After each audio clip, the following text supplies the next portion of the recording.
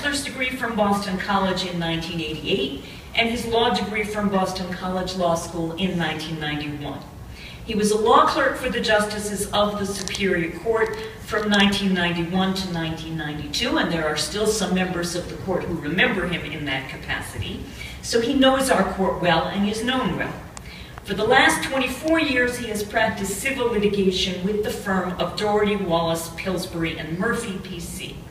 In that time, he appeared in many trials and other proceedings in the Superior Court and in other courts, and has become well known to the judges, clerks, and staff of this court for his skills and accomplishments. It is apparent that Judge Callan is well qualified to sit on the Superior Court.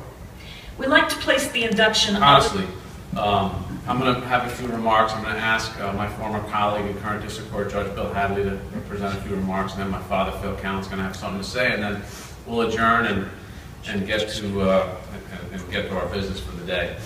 I think it's appropriate today, first of all, to just thank everyone for being here.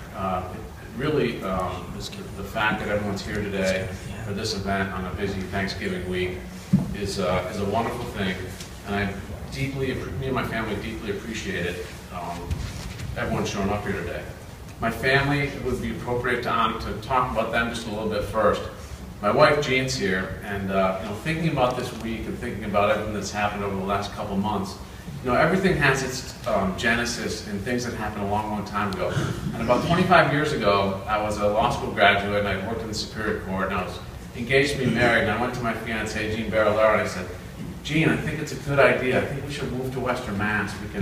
We can get jobs, and we can have a family, and it's going to be great for us. And I think she reluctantly agreed to come out of Boston, where she lived her whole life, to come out to Western Mass, and I think she'd agree with me if you asked her that it was a good idea, and we've enjoyed our lives out here. It's really beyond my wildest imagination.